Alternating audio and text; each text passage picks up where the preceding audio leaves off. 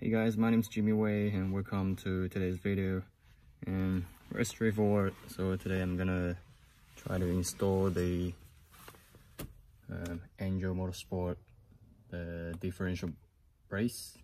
So yeah, the car is on the jacks. So totally 7 jacks. So it should be safe enough. So I still haven't got the jack stand. But it should be fine. Yeah, 3 on the right side, 4 on the left side. So, and of course later I'm gonna go get some jack stand because I'm sure some of you guys probably worry about my safety for doing this. Yeah, but it should be fine.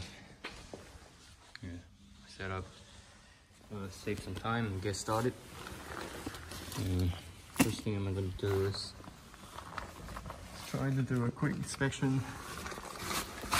As I read the manual, so you kind of have to remove the cover, the dust cover, both sides. And also there's a bar. Oh, wait a second. Probably need to have a look on the manual again. So this 2 bolt should be both on the. This one is a power, the PPF, and probably need to remove the bar.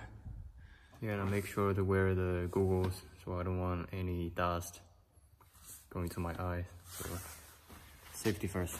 And one more thing I noticed recently is when I drive the car, I can feel the left rear wheel slightly wobbling at a certain speed. And I did some quick inspection and I found the wheel has some play. The reason is because you can see here, I found the reason. So this tie rod nuts is loose. I don't know, it's because maybe last time when I do the wheel alignment, so the inspector didn't tie it up, or I don't know why. Probably he forgot. Because after the wheel alignment, I feel like the left rear wheel slightly shaking at a certain speed. Alright, so let's tie this up and see what's happening. Hopefully it doesn't loose, it should be fine. The other side is alright. Yeah, just this one.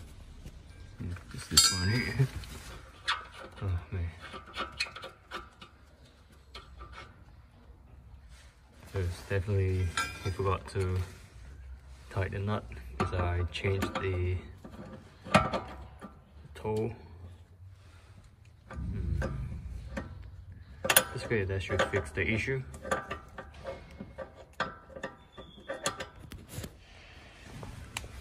Yeah, so now it doesn't play anymore. Before, when I shake the tire from 3 to 9 o'clock, so I can feel slightly play. Yeah, hopefully the problem solved.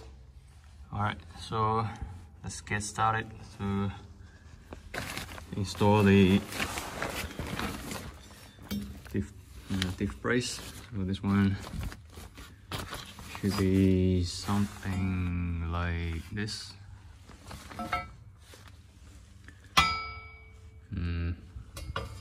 Wait a second, I need to figure out what's the direction. Alright, let's just remove the dust shield, see what's under there. Wow, what's over there. Let's have a look. And I got my working pillow so to support my head. It's really sore. So I need under the car again. Probably report. I don't want that.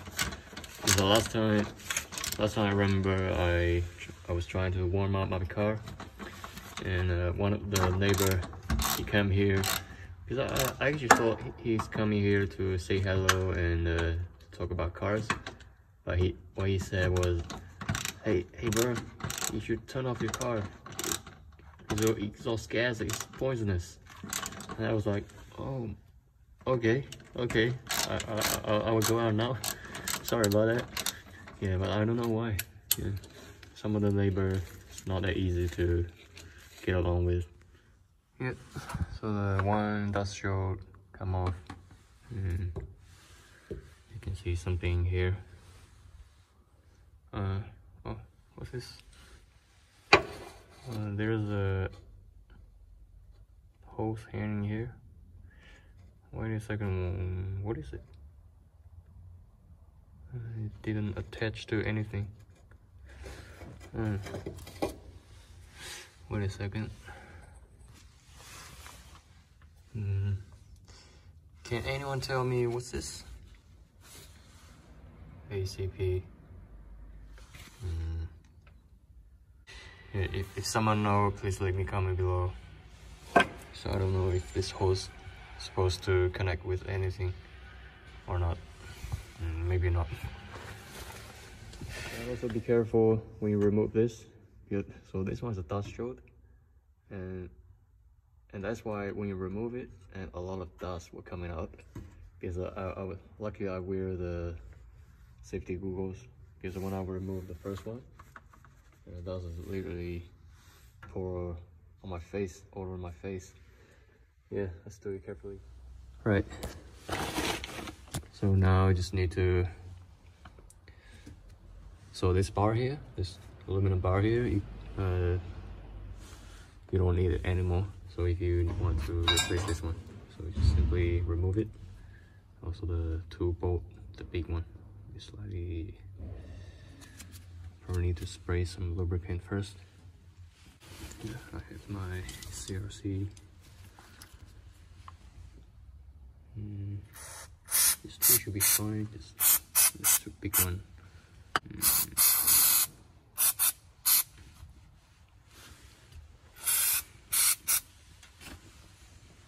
Yeah, soak for a while.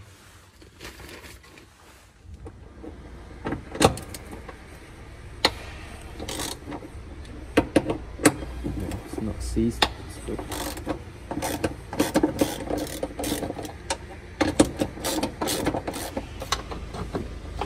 Outside.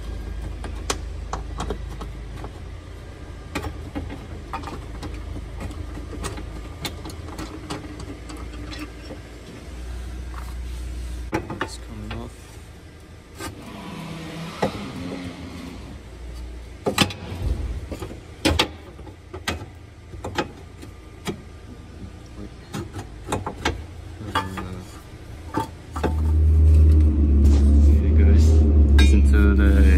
The exhaust.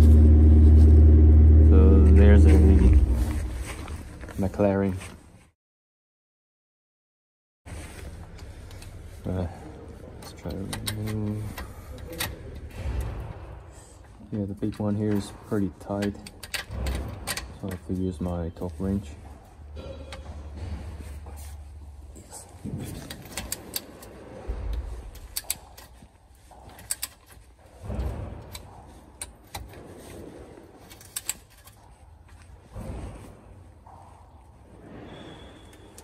Oh, this one is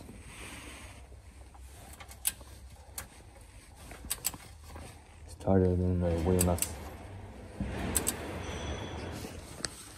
Those two nuts is super dirty. To clean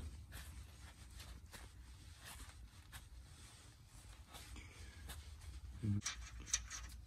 The good sign is no rust.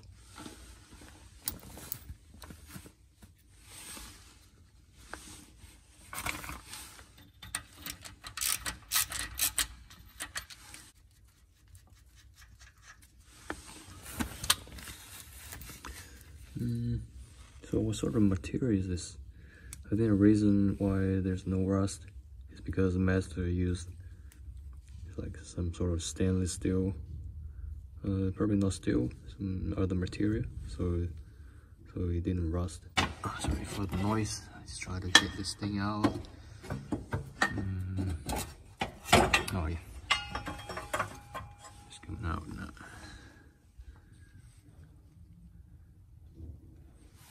So you don't need this anymore.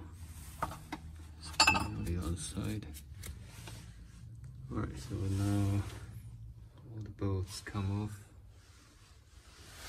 And you just need to simply, let's try to do this.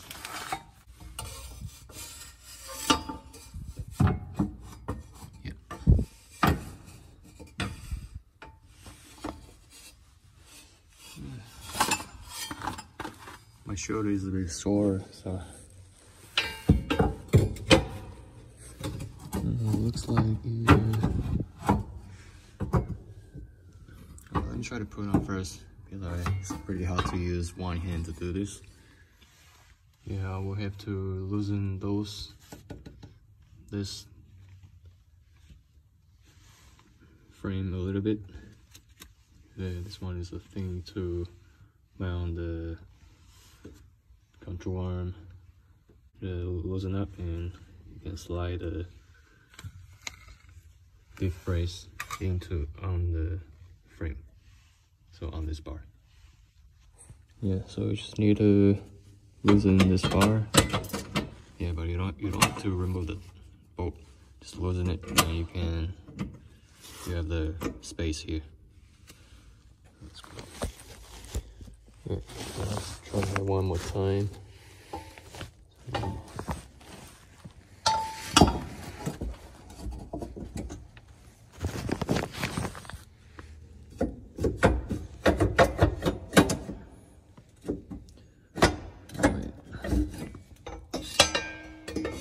It's a little bit tricky.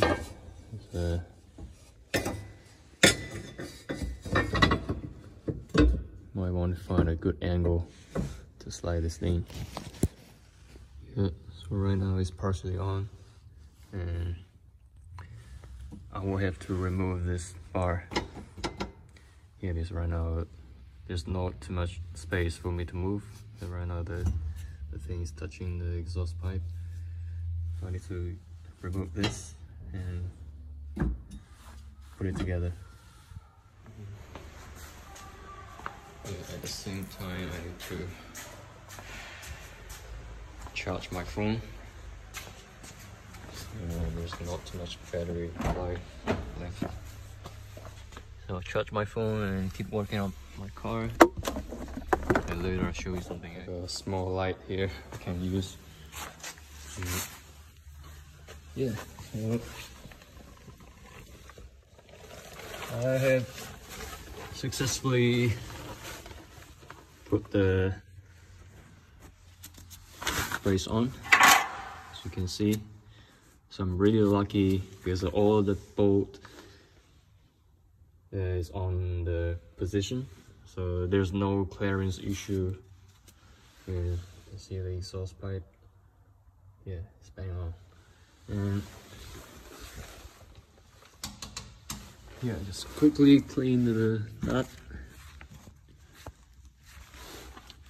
So because sometimes I check the so some people, they might experience the clearance issue, or the nut, the bolt spot doesn't match, bushing or some chassis damages, or the PPF frame. So I'm pretty lucky, and so everything is in its position, no problem at all. See? Yeah, so right now I just need to tighten all the bolt on, and so yeah, that's done. And just enjoy the new Angle Motorsport differential brace. So this one is very good quality. It's much better than the Banzai. Yeah, it's a one piece, no weld, so it will be much solid. Yeah, so everything is good, and just make sure to torque the nuts to the correct torque spec. So for the small one, it's about 13 to 19 foot-pound of torque, and the bigger 21mm one is about 120 foot-pound of torque. So just make sure don't over tight the small ones, because it might break. Yeah, the big one should be fine. 130. Yeah. Okay, I'll finish this. Oh, finished. Yeah, my neck, my shoulder is pretty sore. Yeah, but the end result is amazing. Right now, every knot is torqued. Let's have a look. So it's done. Alright, so I will go for a test drive today and see is there any improvement, and also to check if I fix the wheel wobbling issue. Yeah, because I already tied the bolt on the tie rod. Alright guys, I'll go for a drive and tell you what's happening. Yeah, what's my impression on this Angle Motorsports, the RX-7 Diff push, Diff brace, not push. Yeah, so I just finished the test drive. Yeah, spent quite a long time tonight, and you know, I snapped one of the bolt, so it take quite a while. One of the small bolt, I over tied it, and I break the thread. But I spent another few hours, like 2 hours, to get the bolt out and get another bolt. Man, that's crazy. Yeah, every part of my body is extremely sore right now. Yeah, but I finished the test drive, and what's my first impression on the Angle Motorsports Diff brace. So I can immediately feel the throttle response. So the power transfer is much more responsive, and also when the power delivery is more smooth, and also I can notice that. So if you don't have the brace, sometimes when you give throttle, you can feel the movement on the gear knob. But after you install the brace, so the gear lever is not moving anymore. When you accelerate, and so the gear level is very stable, and the shifting become much easier. Also the downshift, upshift, so very smooth. And also overall, so the car is much easier to drive, and also very responsive. Yeah, it feel like back to nature aspirated car. So sometimes you can feel the throttle response is really amazing. So is it really worth it? Definitely, absolutely worth it. But there's some downside I also noticed. So the first thing is you can feel the vibration. So what can I say? It's not that crazy, but you can feel more the carbon noise. The carbon noise you can slightly increase, but it's okay. It's not that crazy, because the brace connect the chassis with a differential, so together, so you can feel more body vibration sometimes. Especially when the car close to red line, you can feel the whole car is shaking, slightly shaking, but it's okay, it's bearable. It's kind of like you upgrade with a slightly louder exhaust, and you can feel more vibration and slightly drawn in the cabin. Yeah, but overall the improvement is very impressive. So I can feel the immediately different. So I feel like a different car right now. Yeah, I think I'm going to find out more about the difference in the next few days, probably a few weeks, so I can try to experience it. And so I'm really happy about today's work. So it's a little bit tired because I literally spent over 4 hours to do the adjustment and installation. Yeah, but man, it's definitely worth it. And so I probably have to go home now. I haven't had my dinner yet, so already 10 p.m. right now. So hope you guys enjoy the video, and so tomorrow back to work, and hopefully see you next week, probably another few days later. And just check one more time, just make sure nothing broken off the test drive. Yeah, seems alright. Alright guys, don't forget to subscribe if you haven't, and see you next time.